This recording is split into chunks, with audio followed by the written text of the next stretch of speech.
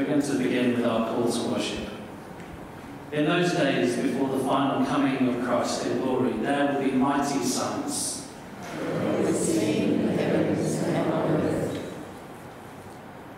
They will remind us of God's eternal presence and power. Therefore, let our hearts be glad and our souls rejoice. God has reached out to all God's people with compassion and tenderness. Amen.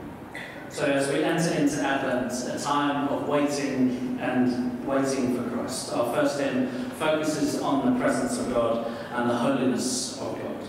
So as we call on this light of Christ to come into our world, let us share the song together.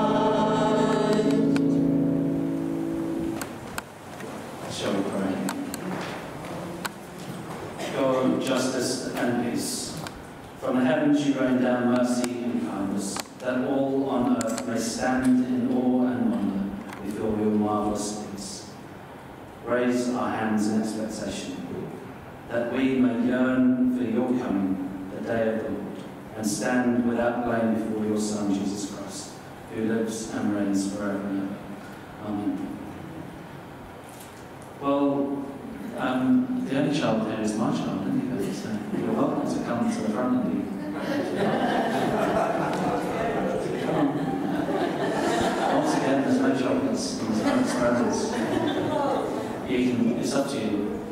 She's wearing a Christmas t-shirt, so you can enjoy it.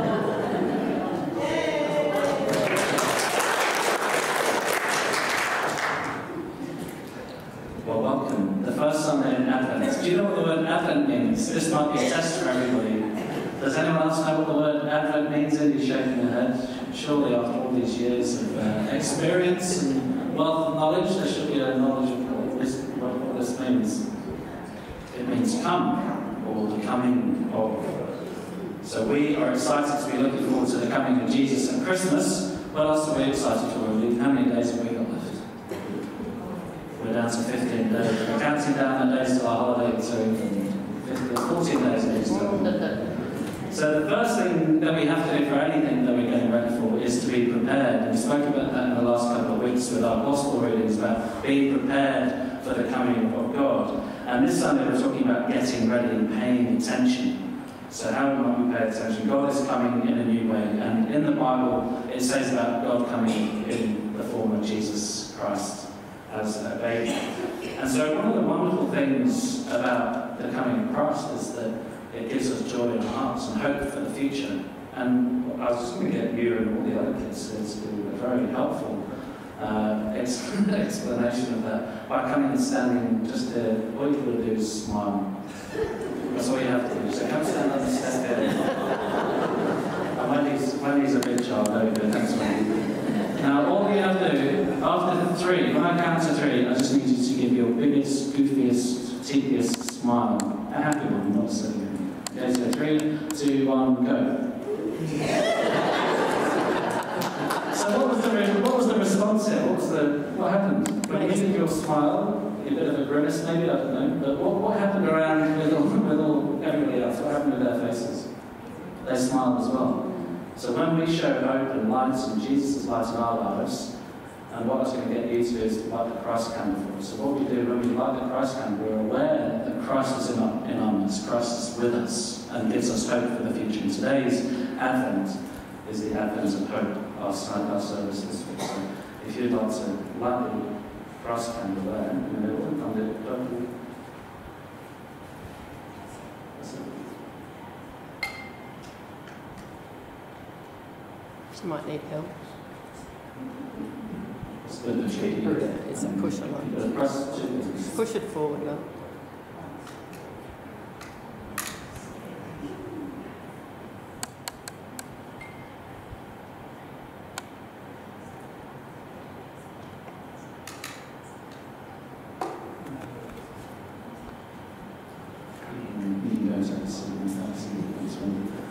So when sometimes in life we have to give out hope through our smiles, through our engagement with others, and oftentimes that means something special, doesn't it? When we smile, share that warmth of God in our lives with others, others might feel a sense of warmth in their lives and a sense of hope for tomorrow. Norm, I'm going to invite you to come and share your reading and light our first Advent candle. Today is the first Sunday of Advent. The Sunday in which we recall the hope we have in Christ.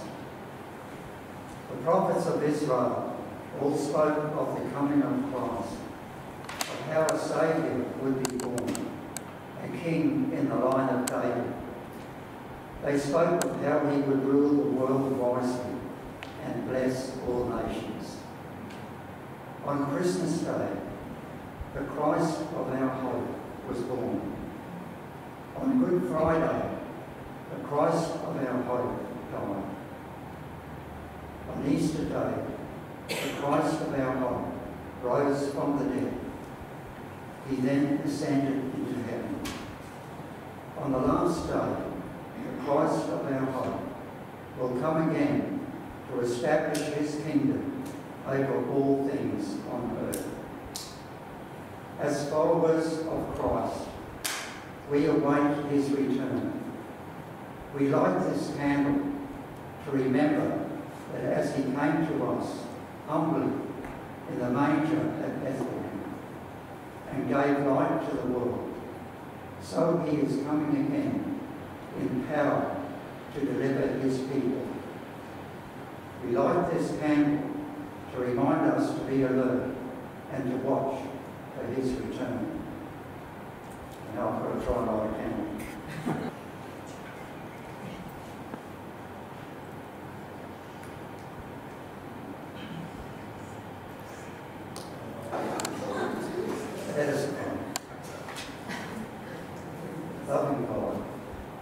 thank you for the hope you give us. Help us prepare our hearts for the Lord's coming. Bless our worship. Help us to live holy and righteous lives. We ask it in the name of the one born in Bethlehem. Amen. So as we continue in our psalm worship, our next hymn is O Come, Emmanuel, a hymn of longing for hope and a longing for the coming of Christ to come and live in our lives. Let us join together as we sing.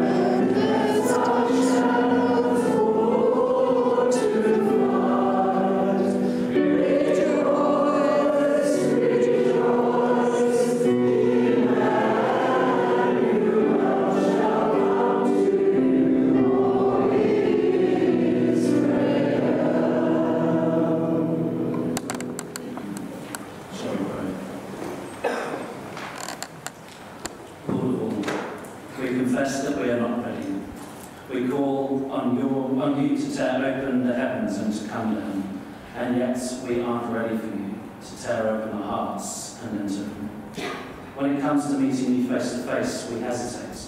We fear what you will find in us and amongst us. We are uncertain that we really want our lives to be turned upside down by the good news of hope. We want the hope that comes with knowing you are coming to us, but we're not so sure we're ready for the shock of that hope. Forgive us, Lord, we pray. Free us from our fear, that we might joyfully live in hope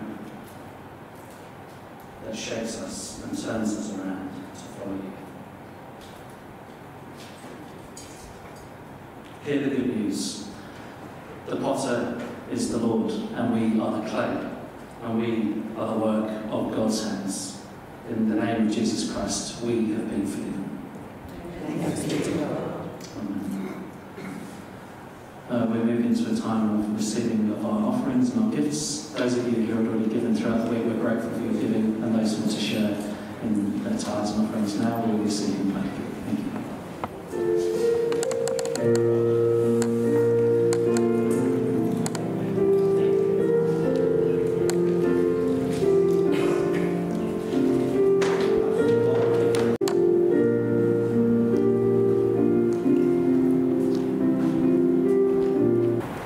Father God, we are so grateful for the love that you give to us, your gift of hope for this world. Lord, we pray that you will use these gifts that have been so generously given for your kingdom, for the extension of your hope in this world. Lord, bless us and use us for your service. Amen. We move into our time of scripture readings, and may I invite you to come and read the scripture for Today's reading comes from Mark chapter 13, reading from verses 24 to 37. The coming of the Son of Man. But in those days, after that suffering, the sun will be darkened, and the moon will not give its light, and the stars will be falling from heaven, and the powers in the heavens will be shaken. Then they will see the Son of Man coming in the clouds with great power and glory. Then he will send out his angels and gather his elect from the four winds, from the ends of the earth to the ends of heaven. The lesson of the fig tree. From the fig tree, learn its lesson. As soon as its branch becomes tender and puts forth its leaves, you know that summer is near. So also, when you see these things taking place, you know that he is near, at the very gates. Truly, I tell you, this generation will not pass away until all these things have taken place. Heaven and earth will pass away, but my words will not pass away. The necessity for watchfulness. But about that day or hour, no one knows, neither the angels in heaven, nor the Son, but only the Father. Beware, keep alert, for you do not know when the time will come. It is like a man going on a journey, when he leaves home and puts his slaves in charge, each with his work, and commands the doorkeeper to be on the watch. Therefore, keep awake, for you do not know when the master of the house will come. In the evening, or at midnight, or at the cockcrow, or at dawn, or else he may find you asleep when he suddenly comes. And what I say to you, I say to all, keep awake. For the word of God in Scripture, for the word of God among us, for the word of God within us. Thanks be to God. It's a bit of a funny lectern, so it marks at the top of my head quite a bit because it's very low, so I apologise for that. I'll learn how to use it as we go along. Well, Happy New Year! I'm not going mad. I'm not pushing the time away. I know I won't be here in a few weeks. I'll be in England for the start of 2024, but rather because the Christian year begins here at Advent season, and this way of beginning itself is significant. You might think the year would begin with the trumpets of Easter, or the softness of Christmas Eve, or the fires of Pentecost, but rather, instead, we begin with the shadows. We begin in despair. We begin with sorrow, war, and hate. Which, when we look around the world, we might think that this scripture has been written for us here today. There's a bit of a challenge going on in our world, isn't there? It's precisely there, in the mire of life, that the God of grace will arrive, and accordingly, it's precisely there that God's church is called to be present and active, lighting candles of hope, candles of peace, candles of joy, and candles of love against those shadows and those moments. It's worth remembering the deep poetry. As the Christian New Year begins, we enter the darkness, a season of waiting, a season of singing, and a season of praying in the new for the light of Christ to come. This week is also about the beginning of Year B in a Revised Common Lectionary, a year walking through the Gospel of Mark together. Mark is a crisp and crackling, action-packed version of Jesus' ministry, likely written during the time or just after the disastrous Jewish revolt against the Roman imperial occupation of Palestine in 66 and 70 CE. Rome's vengeance shattered and shook Mark's world to the very core, right in that moment. The imperial armies vanquished the rebellion and destroyed the Jewish temple, desecrating what for the Jews was nothing less than the sacred heart of their world and their lives. And as a result, the message of Mark's Gospel is indeed a message of hope, proclaimed in the midst of a catastrophe. To really hear it, we have to listen from this position of desolation, chaos and bewilderment. We have to listen alongside the traumatised soldier, alongside the displaced refugee, alongside the heartbroken addict, alongside the exhausted nurse, the mourning spouse, the homeless single mum living in her car. This is where Mark lives. These are the depths from which he proclaims the good news of the risen Christ in our world. When death-dealing powers and forces seem to have the upper hand in this world, one ancient response was to envision an imminent future in which God directly comes to rescue in a spectacular way, in a spectacular fashion, righting wrongs, rorting wrongdoers, and thereby inaugurating a new era of justice and compassion. This literature is often called the apocalyptic literature, from the Greek word apokalypos, or apocalypsis, meaning the uncovering or the revealing. God pulls aside the veil, revealing to us the hidden dramatic rescue which is to come for all. Apocalyptic narratives and images are all the way through the Bible, with Daniel and Revelation being the most common prime examples, typically including cryptic and poetic lessons, different language with ominous signs in the heavens, falling stars, natural disasters, anguish followed by victory. In essence, these are extravagant, evocative visions of hope when all hope seems to have been lost. This passage is at the tail end of Mark 13, a chapter sometimes called Mark's Markan Apocalypse. It's Jesus' final teachings to his disciples before the passion overtakes him, and in a sense is a kind of farewell discourse for those. The temple will be destroyed and desecrated, Jesus says. A time of great suffering is to follow, but then, and here Jesus is clearly, intentionally echoing the ancient voices of Daniel and Isaiah, Ezekiel and Amos when he says, new signs will appear, and the child of humanity will arrive and make everything right. But since we don't know exactly when the child of humanity will come, not even Jesus knows this, which is strange but true. We have to stay mindful. We have to stay alert so that we will be ready. We must keep awake, the verse tells us. Reading this stunning and challenging passage during Advent, we may well think of Mary's Magnificat in Luke 1, her song responding to Gabriel's astonishing good news for her. In its own way, the song is a hymn of praise to Apocalypse, for revealing how God is turning everything upside down, turning things in on themselves, lifting up the lowly and bringing the mighty down from their thrones. But make no mistake, God's revolution runs deeper than this military victory that they so desired back in the day. This will be a revolution of love, a revolution of justice, a revolution of hope and care, a revolution of spirit and flesh, a revolution of good news, of great joy for all people.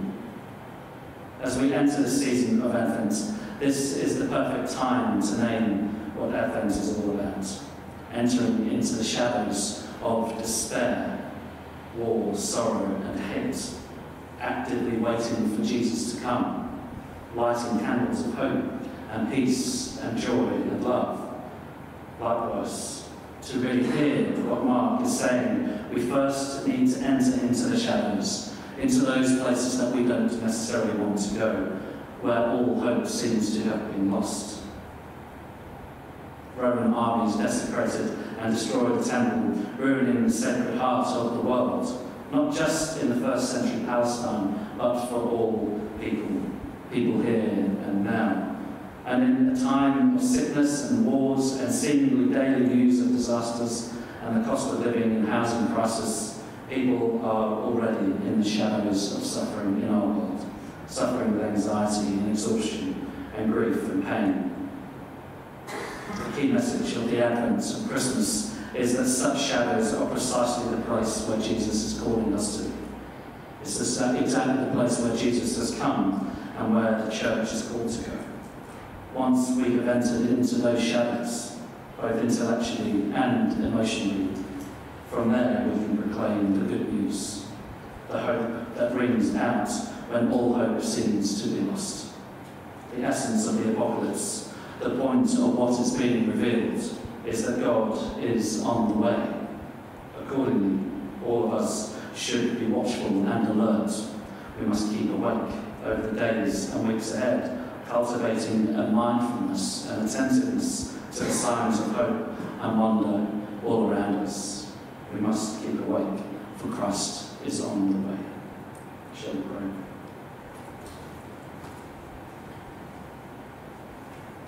Lord God, as we continue to wait on you, as we continue to seek after your way in our lives, Lord, help us to live lives of hope. Help us to keep awake in the knowledge that you are on your way. Lord, show us who you are in those places where we might not want to be. Lord, show us who we can be to those people who need your love in this time. Lord, bless us and use us. Help us to be your people. Help us to shine the lights of hope in this world. Amen. As we continue to worship together and we reflect on how we might stay awake for the advent of Christ, our next song helps us to reflect on the goodness of God in every aspect of our lives. Once again, it's a new song to you or to many. Those of you who know it, sing loudly. I invite you to remain seated and we'll sing. It's a verse and a chorus and a verse and a chorus, so it's not too late. Let's join together.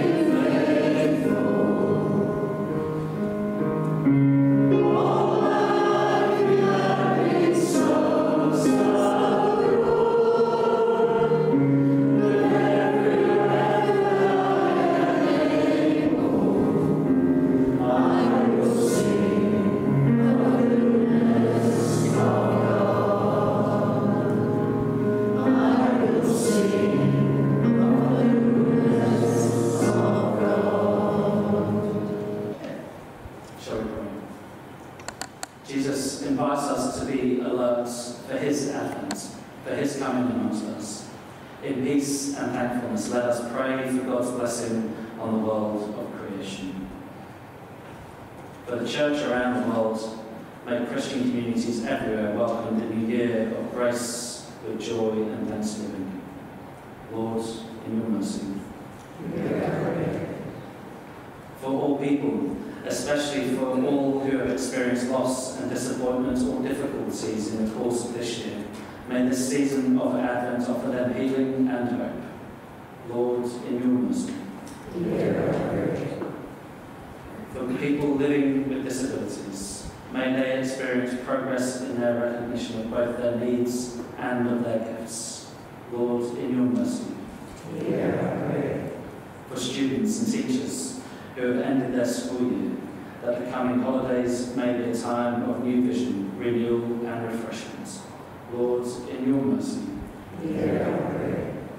For all those who volunteer within our congregation and the wider community, we celebrate them.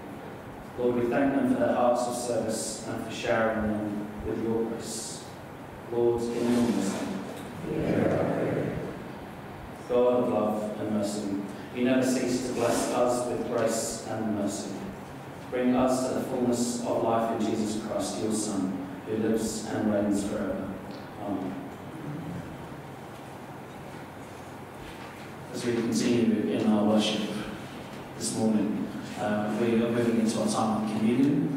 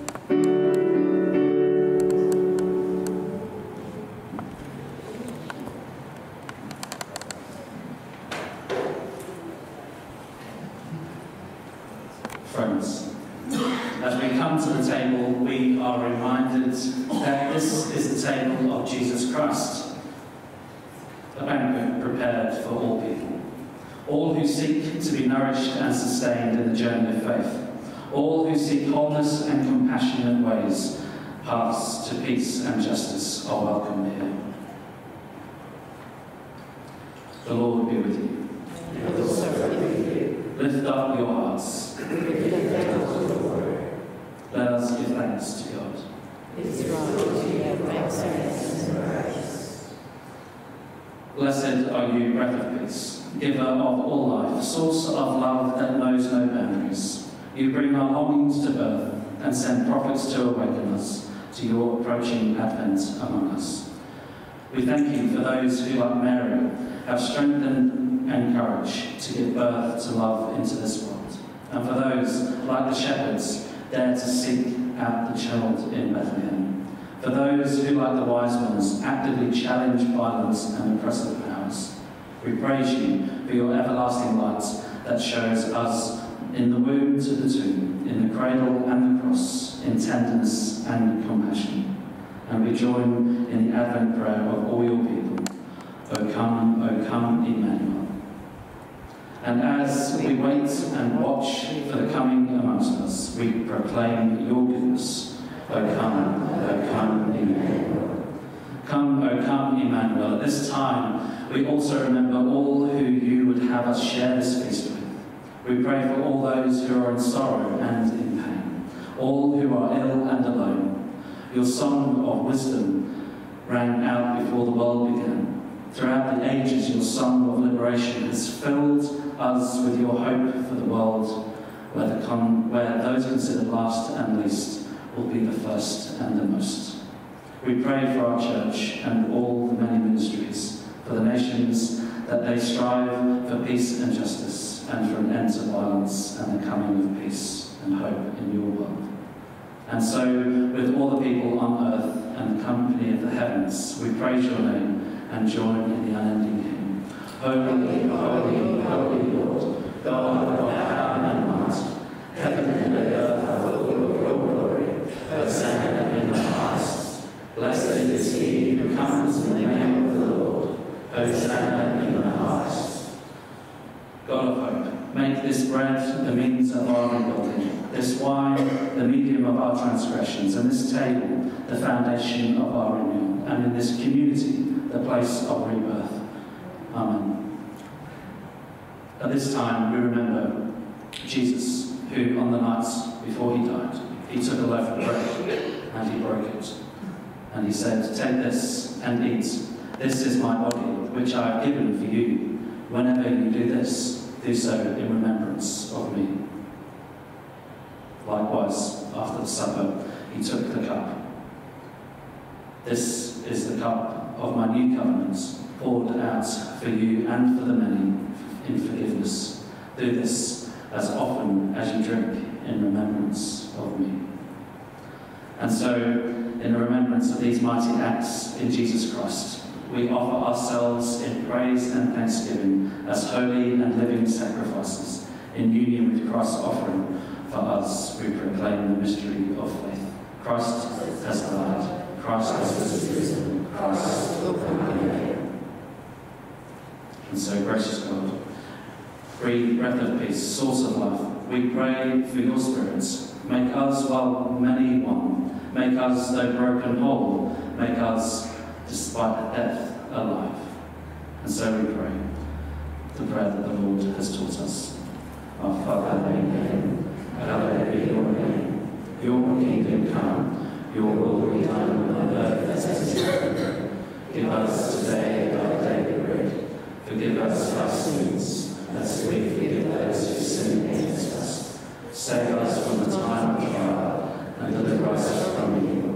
For the kingdom, the power, and the glory are yours, and now and forever. Amen. The body of Christ, the bread of life. The cup of Christ, the cup of blessing. Let us eat and drink together, for the table is open for all.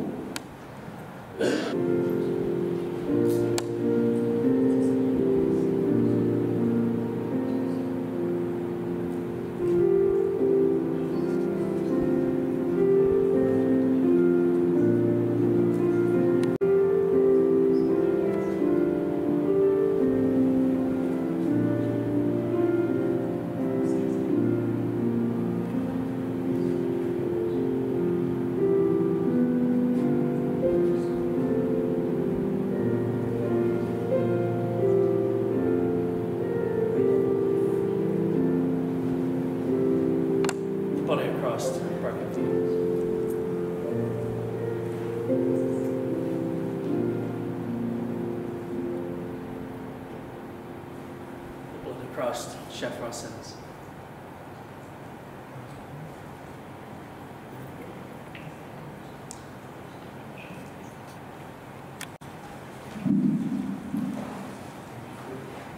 We thank you, God, for breaking into our world and pouring into our lives and our experiences.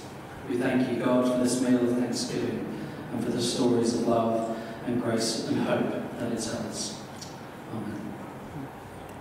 As we go out into this world after sharing in time of communion and thanksgiving together, we ask that the Spirit of God burns brightly in our hearts as we sing this song together. Please do for brokenness.